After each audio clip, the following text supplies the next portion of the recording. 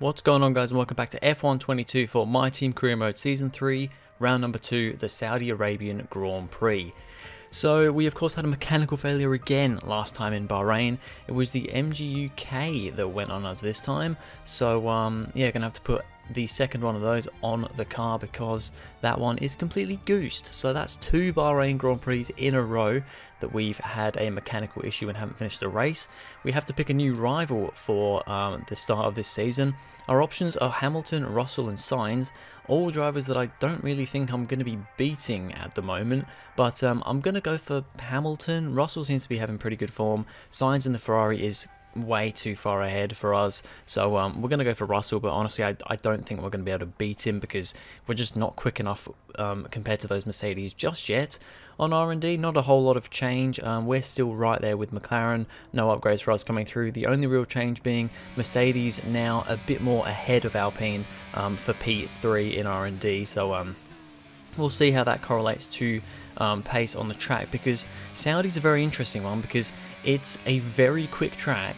Speed wise, you need a fast car, but you also need a decent downforce car because, you know, you've got quick but also some quite tight corners here. So it's a bit of an interesting track in that regard, and last season we had an absolute rocket ship of a car and we were very quick here because our car was just so quick in a straight line. Our speed through the corners wasn't as good, but yeah, all in all we were very quick here. Unfortunately, we did have another DNF here last season. It was back-to-back DNFs, so I'm hoping not for that this season. We go pretty well in Q1, P3 at the end there. I actually went for an extra lap after what I was expecting to do, and yeah, P3 in Q1, probably not where our car is actually going to be, but yeah, it's definitely a good sign for the start of this session. As we go into Q2 now, Lando Norris, might I add you, was also in the top 10. I think he was like P7, so a pretty good result from both of us here, with the potential of maybe both getting into Q3, or at least one of us getting into Q3. I hope that can be the case here. And Q2 here, I didn't feel like the car was quite as good, and my lap time I think was about 0.3 slower than in Q1. I don't know what happened in Q1. Just seemed to have really good pace there. We end up P8 in Q2, but that does progress us through to Q3 for the first time this season. Norris unfortunately can only manage P13, so it's a bit more, it's a bit of a disappointment for him there, and just generally seems to be a bit of a downgrade in pace from Q1 for some reason, with both of us taking fairly similar steps backwards. Q3 though, and yeah, first time in Q3, so we're having a top 10 start for the first time in Season 3 in the second round, so that's good. That's a good for things to come in the future. And yeah, this track is a track that I do enjoy. I mean, it's a very tricky track, but if you get it right, it is massively rewarding. It just feels so good to nail a lap here, but it is quite difficult to do that. You run slightly wide through one corner, you go a bit too late on the brakes into a corner, and it can just, you can lose so much lap time when, you know, it doesn't feel like you're losing that much, but little issues like through that corner there, going a bit too deep into that one like I just did then, that can lose you a couple of tenths just in that corner, because it, you know, you go slower around that corner, and it also means you don't get as good of a run down this straight. This corner here, another one that is quite tricky. I get it pretty decent there, not perfect, but relatively good. You want to be as close to that left wall as you can be to then get a good, as straight a run as you can through the next corner, and then it's just a big drag down this straight into the final hairpin, and then out of that corner, try and get a good exit, a little bit of a squirm that time around, but then down the front straight to finish off this lap. And to be honest, I seem to get slower every session. I think I pretty much match my Q2 time here in Q3. We end up P10. We've been beaten by Gasly, which is a bit unfortunate. I thought we could have beaten him, especially with the pace we showed earlier on. But it's P10 on the grid. That's not terrible on this track. Overtaking is possible, so let's see what can be done in the race. We're here today on the shores of the Red Sea in the lower Hejaz Mountains to visit one of the newest circuits in the Formula One calendar, Jeddah, home to what we all hope is going to be a thrilling Saudi Arabian Grand Prix. So let's take a look at a topographical map of the Jeddah Street circuit. As you can see, a number of challenging corners for the drivers to master here. We'll see just how much the teams have benefited from their time spent in practice this weekend. And like many street circuits, this track has the potential to punish drivers that get it wrong. Let's hope we avoid any safety cars today.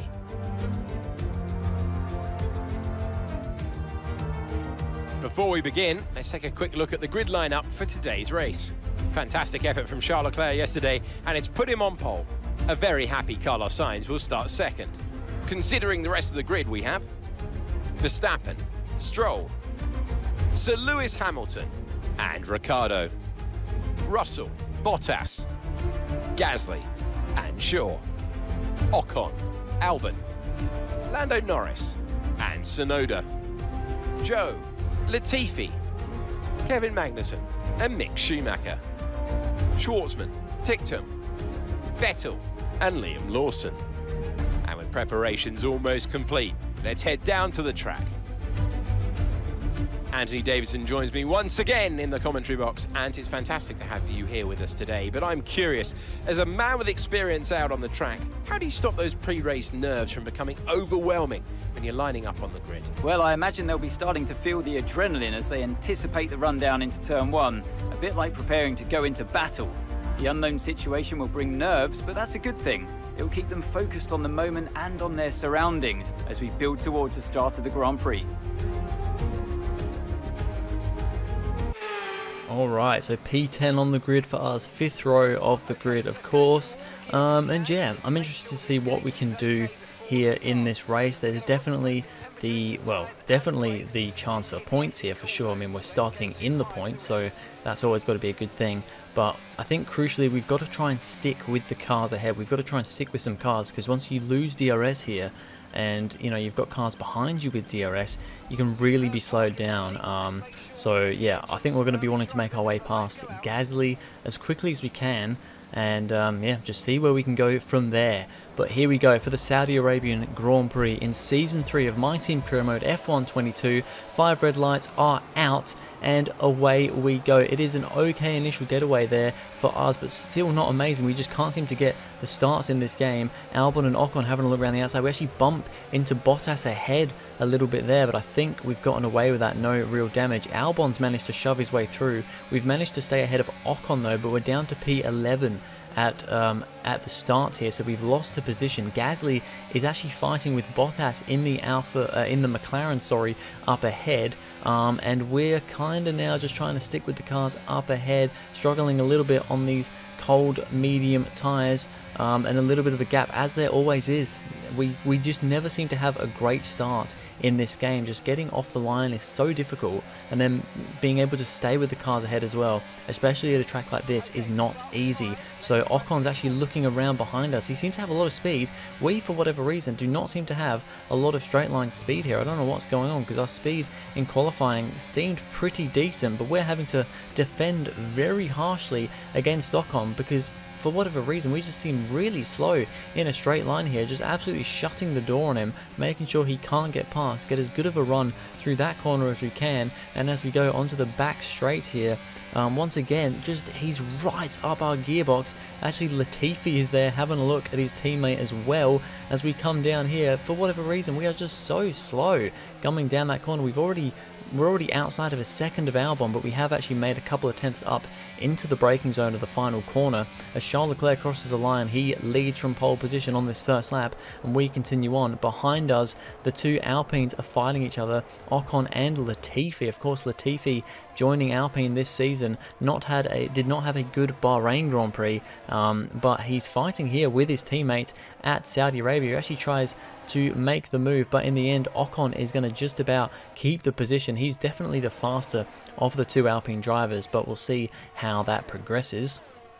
Up ahead of us, Gasly has managed to get ahead of Bottas at the start, but as they go into the final corner, Gasly locks up a little bit and they come onto the front straight. Gasly now behind Bottas, DRS not available yet, but it looks like Gasly's still got a good run despite locking up into that final corner, and he's going to have a look back on Bottas into turn one, round the outside through the chicane, very tight between these two. Good little battle here, myself and Albon sniffing around in the background. We are just about pulling away from the two Alpines as these two now go side by side through the next sector here. Gasly trying to make this move stick, but Bottas will keep the position for now. But Gasly's not going to give this one up easily in that AlphaTauri. He's doing a very good job in that car. considering it shouldn't really be competing with the cars around us, as we, for whatever reason now that DRS is enabled, we seem to have a bit more straight line speed, and we can keep with the cars ahead and are actually gaining on Albon using DRS and ERS. He has got DRS as well. We're going to switch to the inside, go for a bit of a dive up the inside into the final hairpin. He gives us just about enough space, but very, very tight there, and it's going to be a drag race now down the straight. I think we both have DRS coming down this front straight, so it's a very even battle, and Williams has a little bit more space than us in a straight line, but he turns into us in through turn 1. Thankfully it's only wheel to wheel banging, but yeah, he literally I was on the inside there, completely on the inside, and he just turned into us coming into turn 1, so thankfully no damage. But yeah, a little bit silly from Albon there, but we managed to get the position. Now back up into the points again.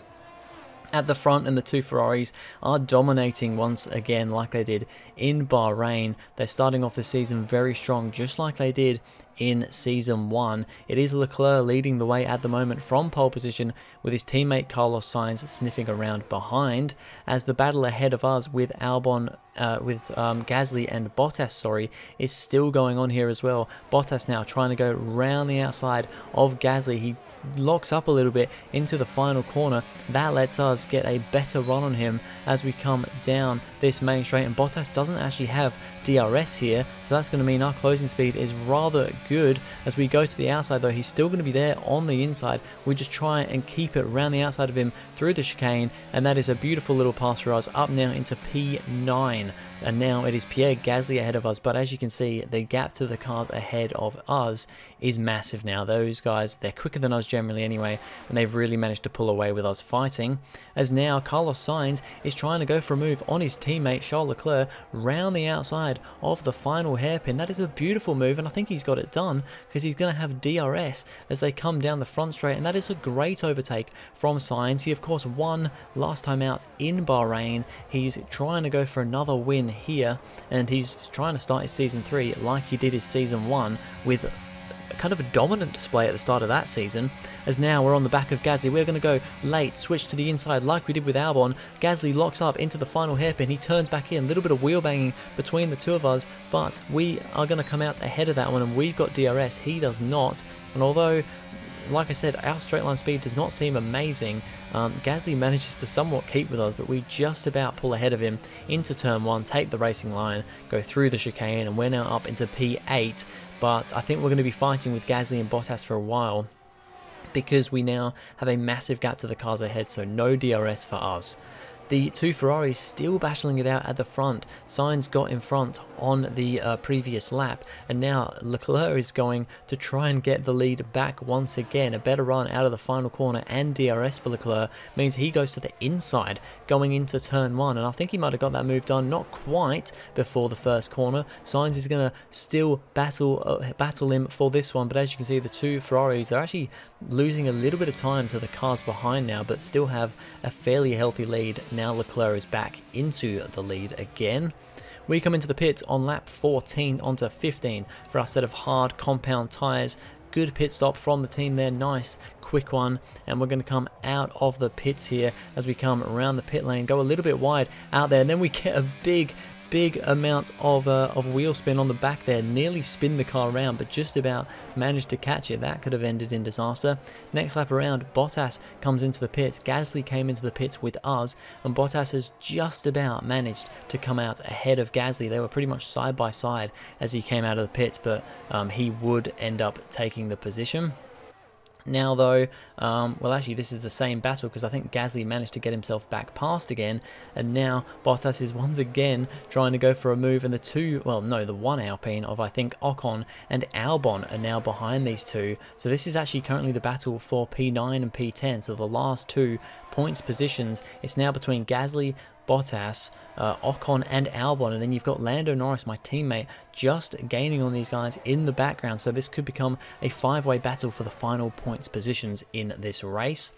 Towards the front of the grid, we've got this battle here, which is kind of the battle for, well, it's for 4th at the moment, I think. Stroll's in P4, then you've got Ricciardo, Russell, and Hamilton. So these guys kind of just running in a bit of a DRS train at the moment. Not a whole lot of overtaking going on, apart from the two races of Gasly and Bottas at the moment. But then a couple of laps later, Norris has now caught up to these guys. Albon has lost a bit of pace, and Norris has gone for a move on Alexander Albon. They're going to be side by side as they go down the front straight here, because like I said, that Williams, I don't even think he has DRS at the moment, but it's just a bloody quick car in a straight line. He's going to try and fight it into the first corner, round the second corner. Norris is just going to try and keep his foot in, and in the end he will get that position on Albon, and now can chase after the cars ahead for a potential points finish in this race.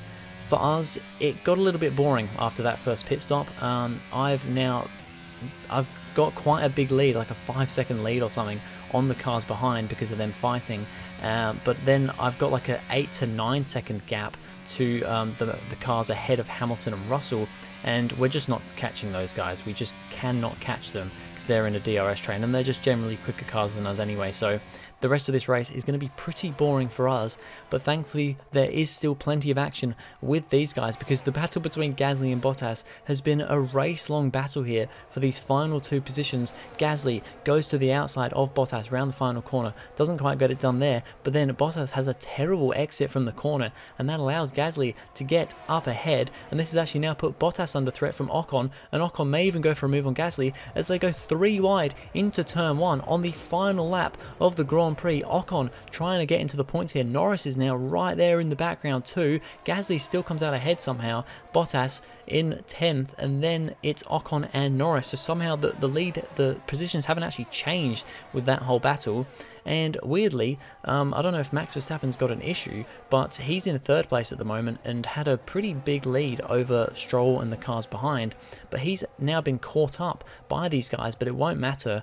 Verstappen will come home P3, but only just, with Stroll P4, then Ricciardo, Russell and Hamilton. This battle behind us still going on to the final corner here. Gasly looks like he's got P9 secured. Ocon though is trying to get Bottas for P10. He has a little look around the outside, but can't quite do anything there, and unless he can get a great run off this final corner, looks like Ocon will have to settle for P11. Bottas will get that P10. Norris, it's P12 for him, so unfortunately no points for our teammate this race, but we will come through for P8, and we absolutely pushed as hard as we could on that final lap, and we will get the fastest lap of the Grand Prix, which I was not really expecting, but we just pushed like crazy that final lap, and yeah, put in a great lap for fastest lap of the race. That's an extra point for us, 5 points coming our way, driver of the day as well, so yeah, not too bad. And that brings the Saudi Arabian Grand Prix to a close then, as we reflect on the team's impressive performance today.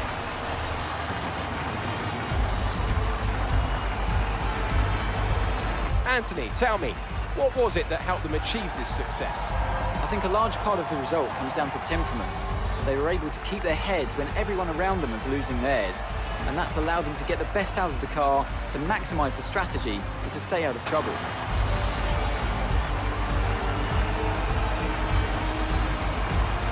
Ferrari are at it again. An excellent performance at today's Grand Prix, and they're certainly a team that know what they're doing out there. So Carlos Sainz gets another race victory. It's 2 for 2 in Season 3 for Sainz, and he mirrors what he did in Season 1. Of course, he was fighting for the championship all the way up until the final round when he got beaten by his teammate in Season 1. And it started very dominantly like this. So can he continue this dominance this season, or will he fall by the wayside in the second half of the season like he did in Season 1? We'll have to wait and see. It is once again a 1-2 for Ferrari with Leclerc in second. They do seem like the quickest car once again this season. Red Bull with Max Verstappen in third. Of course, Red Bull were quite dominantly the quickest car last season, well, especially in Verstappen's hands, but it looks like it may have gone back to Ferrari again this year, so it's interesting to see those two teams battle it out, but I would like a couple of other teams, maybe Mercedes and McLaren back up there again. Yeah, like I said, P8 for us with the fastest lap and P12 for Norris, so unfortunate that he couldn't score points here, mainly down to him losing quite a few positions at the start of the race. I think he fell back to like P15. In the Drivers' Championship, we are now P9 with those 5 points. Norris is P12. The two Mercedes move up to P6 and 7, so looking good for them. And in the Constructors, we are now P5, swapping with Alpine. So yeah, that's looking good.